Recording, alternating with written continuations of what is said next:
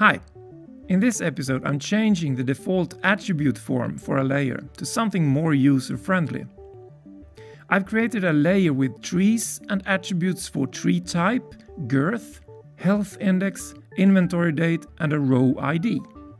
When I add a new tree to the layer, I get a standard form with line edit widgets for all attributes.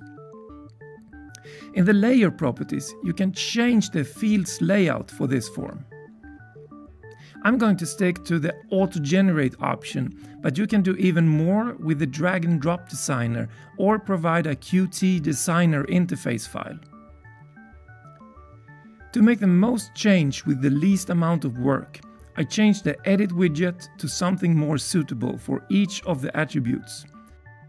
Unique values create a list from the current values in a drop-down tool. You can set this as editable if you want the user to add new values to the list. Range can be applied to numbers and has a few options. You can set the minimum and maximum values as well as a step interval.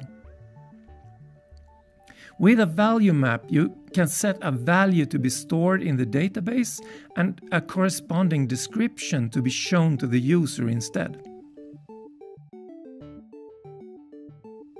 With date time, you can create a date picker to simplify date selection. Fields of no importance to the user can easily be hidden.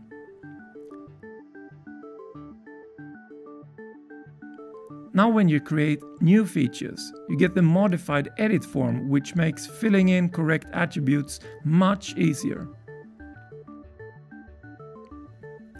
The attribute table is also updated with the aliases and descriptions from any value maps.